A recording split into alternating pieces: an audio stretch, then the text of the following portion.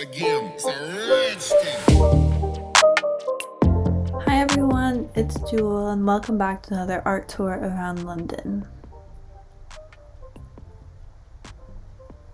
We're starting out at the Artist Room, which is actually a brand new gallery space that just opened this month. And this exhibition was looking at the subject of windows and how various artists explore this theme.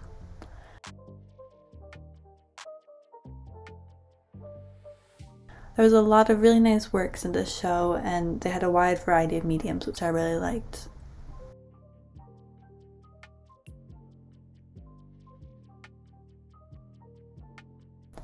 One of my favorites though was this piece by Japanese photographer Daido Moriyama, which uses are-bure bokeh style that was developed in the 1960s in Japan and creates this really blurry and out of focus image. It draws inspiration from a feeling of oversaturation of images and information and kind of this overload of information that it drew inspiration originally from this period in Japan in the post-World War II era, but I think really holds true to today and how much we're all just given so much information at once.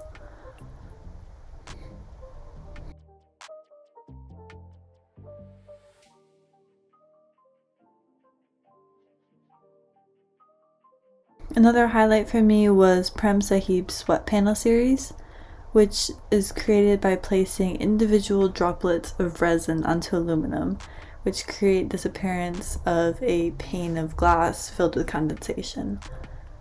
And I was staring at it for so long in the gallery because it looked so real, like it was really just water droplets on here.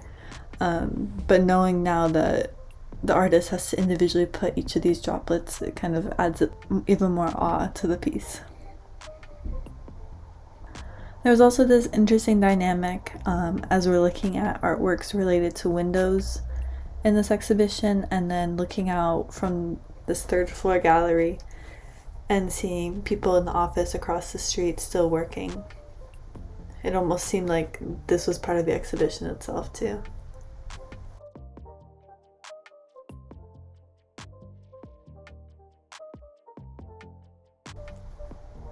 But overall, I really like the show. It's a relatively small space, but I think they packed a lot of variety and even some big names into this exhibition. Definitely recommend checking it out and definitely support this new gallery space.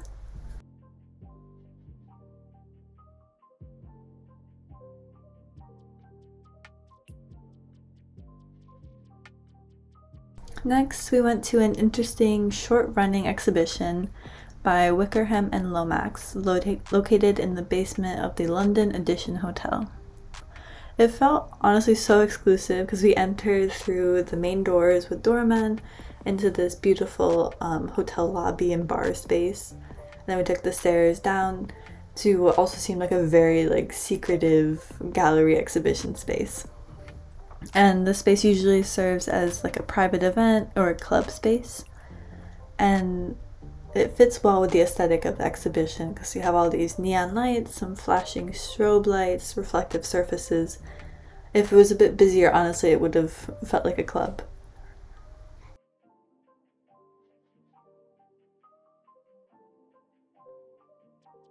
And the artists are exploring this idea of the boundary between real and artificial. So on these surfaces we have CGI created people, but they're covering the same spaces that we also see the reflection of ourselves in. So we have this dynamic between the artificial and the real. In the center of the space, there's also this large acrylic box covered in these images, but you can see in the middle people have put in money, and these are actually donations for the Dances After Dark, which is an organization based in Maryland that helps sexual assault survivors with recovery through dance. I found this to be a really interesting exhibition. I liked the location that it was in, within the hotel like this, and it's always fun to have something a bit different, you know? A bit of a different atmosphere in the space as well, and kind of not just having the same white-walled gallery spaces in every exhibition that you go to.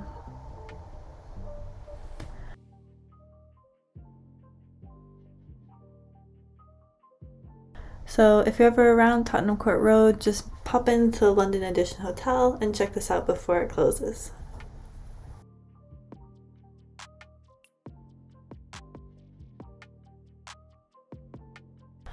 Our last gallery stop of the evening was to Rhodes Contemporary Art. And this gallery always puts on really great shows, and the space tonight was filled with people enjoying the new works. And tonight was the opening of Irish painter Mazur's new show, Hinterland, filled with vibrant paintings.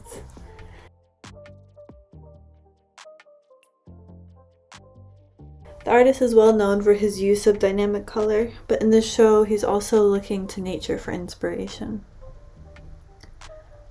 Mazur often goes into nature to find peace and to be more mindful, and in these works the black outlines are actually shapes pulled from botanical forms, and he's hoping to bring this sense of peace that he finds in nature and sharing that feeling with the viewer.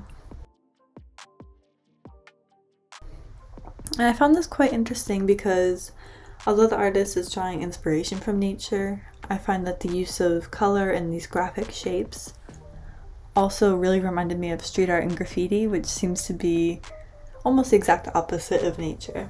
But I thought it was an interesting kind of play between the two styles.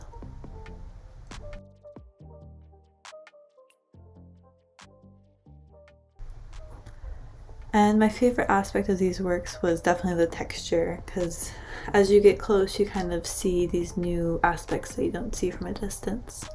And when you get close you can see the layers and layers of paint built up underneath to create unique surfaces beneath this flat color that sits on top.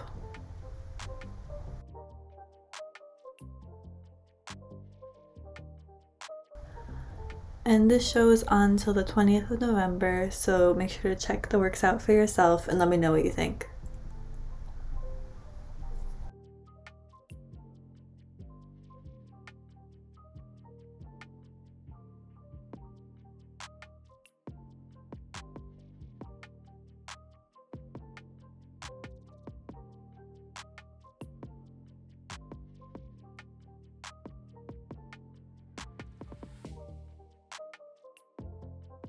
Finally, we made it to the Royal Opera House for a showing of the Dante Project. And I know this isn't technically an art gallery, but walking through the ground floor honestly almost felt like one. There were really neat dioramas of the theater throughout the past 100+ years, and beautiful costumes from past shows on display.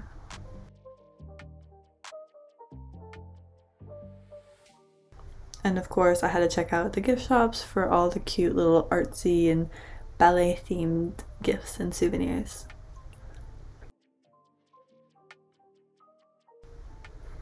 And so I was drawn to this show because the set design was done by Tacita Dean, and if you've seen my previous vlogs you may recognize this work from the Frith Street Gallery. Here's a little flashback in case you don't remember.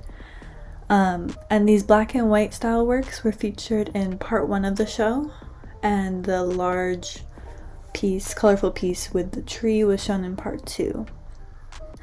But they're really beautifully integrated into the show, and even within the acts, these negative images were slowly converted into a positive or normal image, which was really neat to see. Beyond the set and costume design, the ballet dancers were of course incredible, and it was so amazing to hear a live pit orchestra and be back in the theater for the first time since COVID.